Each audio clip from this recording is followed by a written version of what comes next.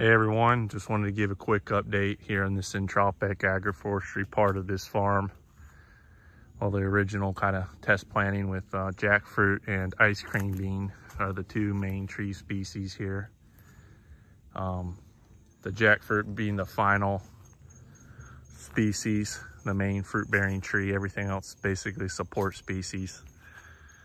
So what we're doing is we're coming in and limbing up these ingas, getting their winter coat off. They're starting to flush and flower, and we're limbing them up and topping them.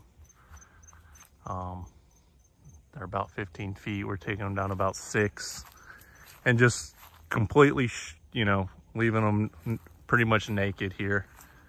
So I'm gonna come through and finish bundling up the mulch because it makes a nice mulch. And when you cut these ice cream beans at this stage, what it's going to do is it's going to send a hormone out and stimulate the roots, where it's going to give a little nitrogen boost, and these jackfruits are going to be happy. So we'll let them acclimate, and then we'll top the jackfruits because they are seedlings. It's a variety trial, and we're gonna come through and clear all this down.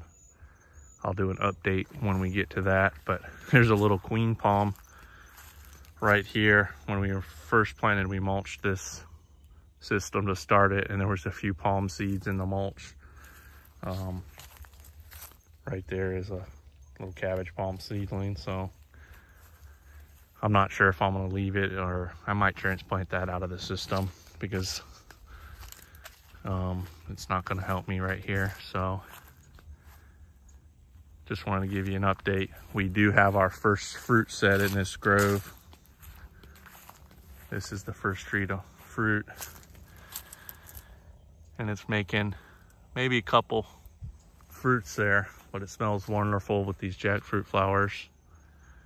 And stay tuned for more. I'll do an update once we finalize this chop and drop system here, but you can see how much material it's given us. It's going to give us a nice little mulching, and these jackfruits are going to be back in the sun. So like, share, subscribe.